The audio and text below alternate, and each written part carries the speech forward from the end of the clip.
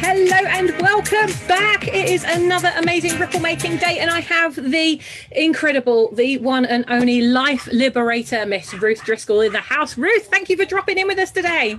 Oh, it's such a pleasure. Thank you so much for asking me, Sammy. It's always wonderful to catch up with you anyway. And it's been too flipping long. Now, guys and girls, I've known Ruth for maybe 12, 13, maybe even more years, and I've watched the amazing ripple maker that you see before you change the lives of many thousands of people with the audiences that she touches, with the message she has in her heart. And hopefully that message is going to speak to you today.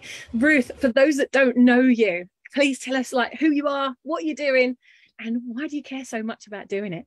Okay, so yes, my business is the Life Liberator, and the reason that I have called it that is because the work that I do is leading those who are in controlling, manipulative, abusive, toxic relationships, leading them out of that place and into a place of empowerment and freedom, which means that they've got their lives back. They're not half living their lives. They've got full choice and full control over what happens to them. Yeah, and I love the work you're doing. It's so needed, so valuable in the world. And that it doesn't come through you just kind of, oh, this is what I'll do today. You actually worked in one of the most, if not the most challenging high school in the UK, which really gave you many of the skills that you're using today. Tell us a little bit about your history there. Yeah, so my background is actually in education, so I was the head teacher of an inner city primary school, which was a challenging environment, lowest 5% of socioeconomic deprivation, which means a very needy community, very multicultural, diverse community. But the school was set on an estate where there were a lot of social problems. There were gangs on that estate. There were knives. There were guns. There were dogs. Dog fight kind of things. So a very challenging environment in which to bring up children.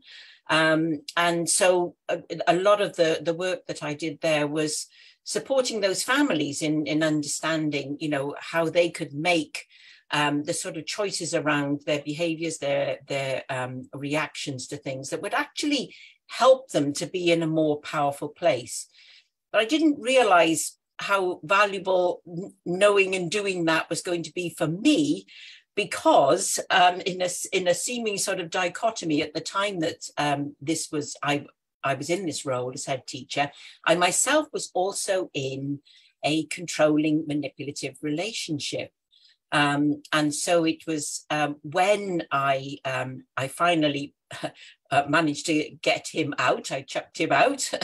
But I did sort of suffer very badly with my health as a result of that. We know what stress and strain does to our bodies. And I was already working in a very stressful, though very rewarding occupation. Well, you ended up in hospital, didn't you? I did. And it literally was that sort of, oh my God, is this it? So I had to have a kind of a radical rethink.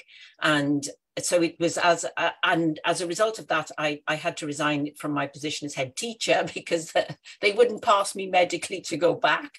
And so it was as I was thinking, well, how am I going to earn my living? And I did have a qualification in life coaching and thought, well, I'll use that. And then I thought, well, I need to find out how to run a business. So I joined a mastermind group, and I learned that, you had to have a niche. That was the best way to run a life coaching business.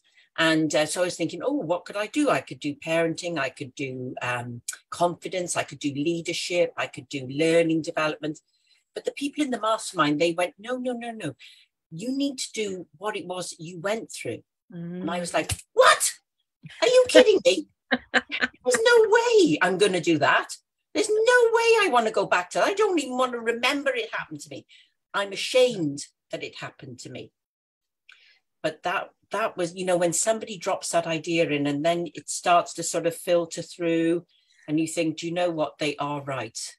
Because although one of the things that you go through when you're in an abusive relationship is that shame and not wanting to talk about it, which is part of the problem, you know, me too and all that.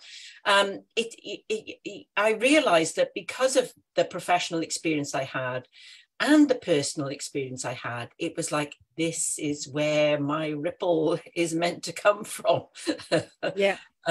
So yes, and you've been on a real journey to take that ripple out to the world, and you know, and it was just such an honor to have you be part of Brand Builders Club and really create the Life Liberator and get out there. Yes, it was thanks to you I got that name, Sammy. That was your genius there. Oh, but you really have taken that, and your brand promise is because that's the beautiful thing, isn't it, about having a fame name, is that's your brand promise. It's what you live up to. It's the standard that you set for your company. It's the standard you set as a result of every conversation you have. Every time you open your mouth, the result is liberating lives. And so for you to go in that direction, you've done so well, Ruth, and I'm going to dig in a moment to what we can do to help you to get that message out in an even bigger way. But before we do you have a ripple making tip for us today on how we can make an even bigger impact in the lives that we touch? Yes, one of the principles that totally underpins the whole vision and mission behind my company, and I learned this from you as well, Sammy. It's about respect. It's about whatever you do it with grace, do it with dignity. Because when you are the model of the behavior that you expect from others, that makes you such a strong person. When you know what your values are, you know what you stand for, you can't be knocked over. So it's getting back in touch with that and realizing, even if that other person is being absolutely beastly, you stay in congruence with your values. So really the tip is, you just treat people the way you would like to be treated yourself. You know, it's an old philosophy, the do as you would be done by, but that's the way it works. That's the way it works. If you go into their territory and start fighting in the way that they are, you won't succeed. So you've got to hold on to your dignity, your truth, your congruence. I love that. That's so gorgeous. And it brings you back to the golden thread of who you are. I love that, Ruth. Thank you for your tip. Well, how can we help you? Are you looking for speaking opportunities, collaborations? What are you looking for? What can we keep our ears and eyes open for you? Yes, well, I'm always open for a speaking opportunity because as I've said, you know, when you're going through this, you feel ashamed, you want to hide, you want to forget that it happened to you. But of course, that's not the way that you overcome it. And you can also feel in such a place of powerlessness that it's just, you know, so for me, visibility, just getting that message out there. And the more I can speak on a stage, I can touch people who perhaps have, you know, sort of buried the fact that this has happened. And it's not just necessarily your personal partner. It can, these sort of toxic situations can occur in all areas of your life, in the workplace, at home with parents or siblings, even in your friendship group, sadly. So it's just really sort of letting people know you don't have to put up with those people who break your boundaries. I call them boundary bashers. Boundary bashers. Do about it, they're boundary bashers. Yeah. Give us a hashtag boundary bashers if you've ever met a boundary basher. I'm sure you've met one or two. Absolutely. So it is for me, it is that visibility. So, and also, you know, if there's anyone who has an offering that feels like it's in synergy with what I'm doing, always willing to hear and talk and discuss. You know, perhaps if you're in the legal profession and these people kind of come your way and you don't know where to send them really.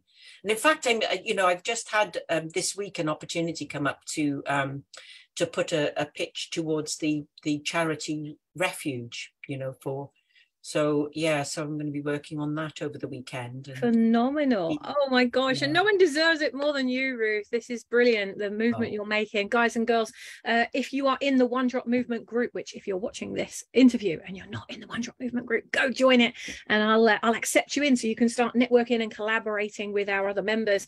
And when you're in the group, click on members, go and find Ruth. You can connect with Ruth there. And Ruth, you've already given me your email address as well, so I'll put that with the description of this video.